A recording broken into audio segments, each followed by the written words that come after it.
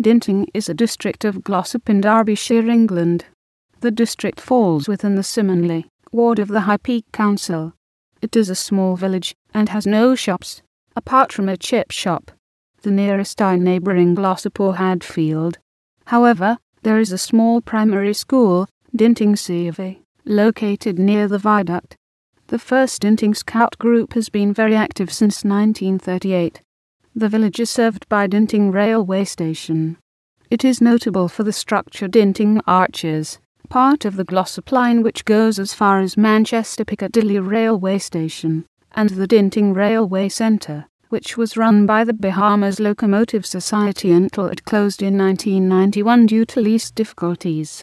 The museum moved to the Ingrow station alongside the Keighley and Worth Valley Railway line.